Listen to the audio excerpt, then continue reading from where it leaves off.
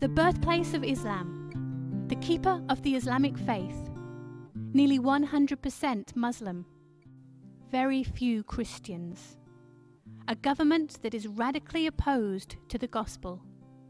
But that is about to change. Over 2,500 years ago, the prophet Isaiah wrote, "Let the deserts and its towns raise their voices. Let the settlements where Kedar lives rejoice." Kedar, one of Ishmael's sons, settled in the heart of modern-day Saudi Arabia. The Lord loves the people of this region, and it is his desire that they know and praise him, lifting their voices in joy.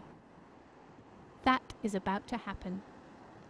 Join us on March 15th, 2012, as Christians around the globe petition the Lord on behalf of this nation and its people. Not for an hour, a day, a week, or even a month. We will not stop until the very foundations of Islam have been shaken and Saudi Arabia has been transformed by the gospel of Jesus Christ. Go to www.PrayForSaudi.com to find out how you can be a part of this coming move of God.